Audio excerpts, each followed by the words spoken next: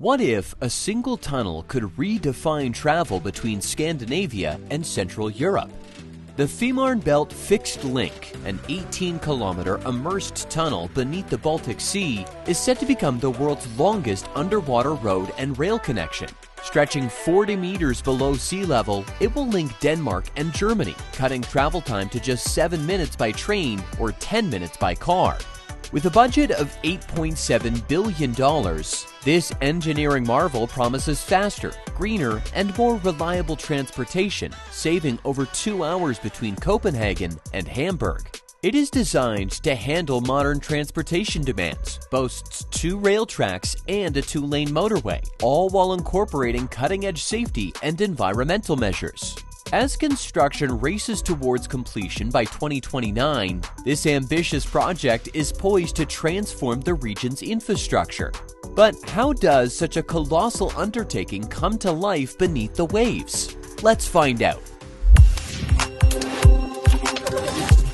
For decades, travelers between Denmark and Germany have relied on ferries crossing the Fehmarn Belt, an 18-kilometer stretch of water linking the Danish island of Lolland to the German island of Fehmarn. Here, on the southern tip of Denmark, on the island of Lolland, your journey begins. From this vantage point, look across the waters to Fehmarn, where the German coastline awaits. This expanse of the Baltic Sea serves as a crucial connector between Scandinavia and mainland Europe. Yet, despite its importance, the ferry system has long been a bottleneck. Why? With ferries shuttling back and forth, delays caused by long queues, unpredictable weather, and the time-intensive loading and unloading process have turned what could be a quick passage into an exercise in patience. A solution to streamline this link between Scandinavia and Central Europe became a pressing need. The idea of a fixed connection across the Fehmarn Belt has been discussed for decades. As early as the 1960s, infrastructure projects began connecting nearby areas, such as the German island of Fehmarn to the mainland and the Danish island of Lolland to Zealand. However, it wasn't until the late 1990s that the concept of a direct connection across the strait gained traction. Initial plans envisioned a massive bridge combining roadways and rail tracks, with early feasibility studies suggesting this was the most practical solution. By the early 2000s, the project began to take shape, with designs and proposals circulating on both sides of the strait. Then came a pivotal decision in 2010. After extensive analysis, experts determined that an immersed tunnel would be a better option than a bridge. Why the change? The tunnel, created by submerging pre-constructed segments into a seabed trench, was deemed safer, more cost-effective, and better suited to the natural landscape.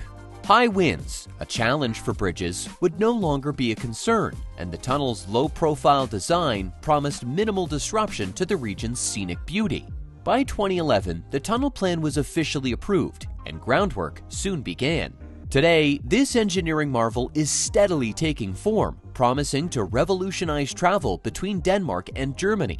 It's set to replace the ferry entirely, cutting travel time across the Fehmarn Belt to just 10 minutes by car and 7 minutes by train. This transformation, however, is only the beginning of its far-reaching impact, linking Scandinavia and Central Europe like never before.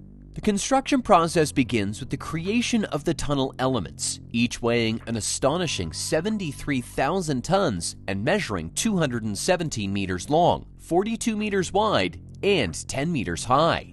How are such massive components made? It all starts at a state-of-the-art factory built specifically for this project in Denmark. Spanning an impressive 1 million square meters, this facility boasts 6 production lines capable of handling the creation of 79 standard elements and 10 special elements. But that's not all. The factory also includes a dedicated panel factory, where steel rebar is meticulously cut, welded, and assembled into the intricate frameworks that form the backbone of each segment. What happens once the steel frameworks are ready? They're transported to the casting area, where high-strength concrete is poured with extraordinary precision. This isn't your typical construction process. Continuous monitoring ensures consistency, as every segment must meet rigorous standards for durability. To maintain optimal conditions, the climate-controlled production halls carefully regulate temperature and humidity. The curing process, which lasts 30 to 60 hours, is supported by specialized concrete batching plants capable of producing up to 600 cubic meters of concrete per hour, an industrial feat of remarkable scale. But how do these enormous segments float despite their immense weight? After curing, they are fitted with waterproof bulkheads at both ends, enabling buoyancy. From there, the segments are moved into adjacent basins, enormous transition zones between the factory and the sea. These basins can be flooded to allow the segments to float, with water levels controlled by massive gates. When the time comes, specialized tugboats tow the segments out to sea, setting the stage for their eventual immersion. The immersion process is a delicate and highly coordinated operation. A trench approximately 40 meters deep and spanning the 18-kilometer route has been dredged across the seabed. Advanced GPS technology guides the placement of the segments, ensuring alignment with an accuracy of just 15 millimeters. The trench itself was created using specialized dredging equipment, including trailing suction hopper dredgers for deeper areas and grab dredgers for more precise excavation. The excavation material, totaling 19 million cubic meters, is being repurposed to create a new coastal area near the construction site. Once positioned in the trench, the segments are connected using giant rubber gaskets that ensure watertight seals. A secondary membrane, installed from within, provides an additional layer of protection against water ingress. During this phase, the segments are stabilized with temporary steel braces, which are later removed to allow the structure to adjust naturally to underwater pressures. After placement, the segments are covered with layers of gravel and protective material to secure them on the seabed. The construction also includes critical onshore components, such as travel portals and ramps. These structures facilitate the transition between land and the underwater tunnel. On the Danish side, a light attenuation structure is being built to help drivers adjust to the change in lighting conditions as they enter or exit the tunnel. Similarly, on the German side, upgrades to the road and rail networks are underway to ensure seamless connectivity with the tunnel. Safety features are a cornerstone of the tunnel's design. The two main tubes, one for each direction of travel, are separate, minimizing the risk of collisions. Each tube includes an emergency lane, and cross passages between the road and rail tunnels provide evacuation routes. But what happens in the event of an emergency? The entire tunnel will be monitored round the clock from control centers on both sides, with dynamic traffic signs and surveillance systems ensuring real-time management of any incidents. In such cases, passengers can be evacuated safely via designated exits leading to secure areas.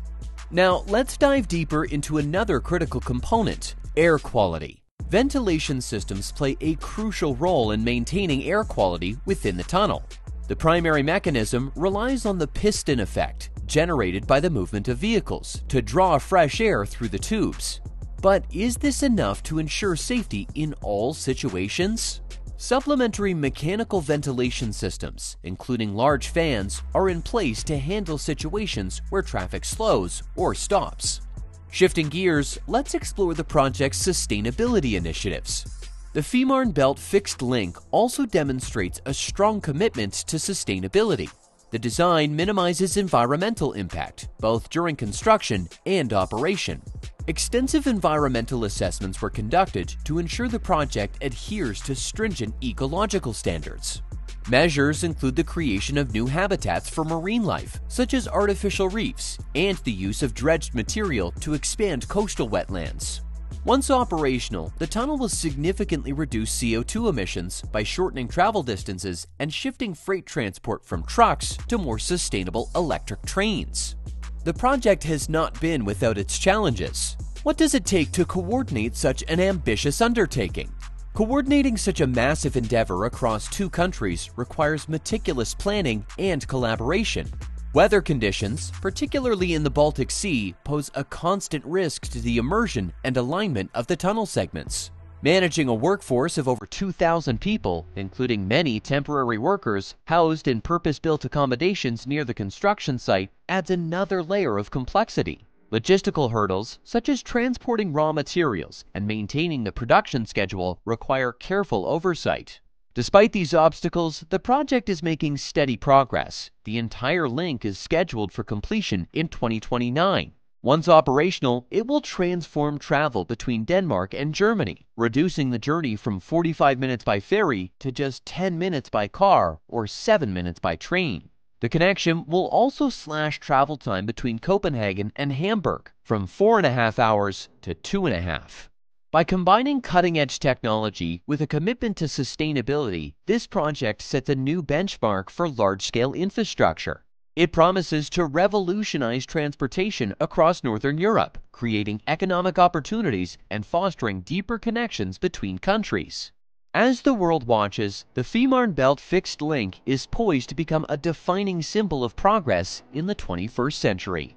If you enjoyed this video, don't forget to like, comment, subscribe, and turn on notifications for more updates.